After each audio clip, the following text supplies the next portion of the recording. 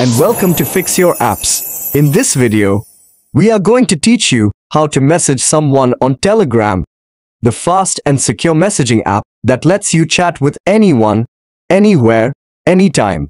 So, how do you message someone on Telegram? It's very easy and simple. Just follow these steps. Step 1. Go to the Telegram app on your phone or computer.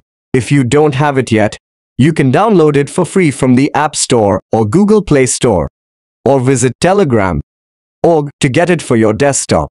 Step 2. Once you open the app, you will see a list of your chats on the left side of the screen.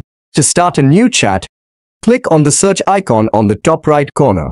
This will open a search bar where you can type the name, username, or phone number of the person you want to message. Step 3. As you type, you will see a list of suggestions below the search bar. These are the people who match your query, either from your contacts, your groups, or your channels. You can also see their profile pictures and online status. To message someone, simply tap on their name from the list. Step 4. This will open a chat window with the person you selected. If you have never chatted with them before, you will see a blue button that says Start. Tap on this button to initiate the conversation. This will send them a notification that you want to chat with them. They can either accept or decline your request. Step 5. Once they accept your request, you can start messaging them on Telegram. You can type your message in the text box at the bottom of the screen and press the send icon to send it.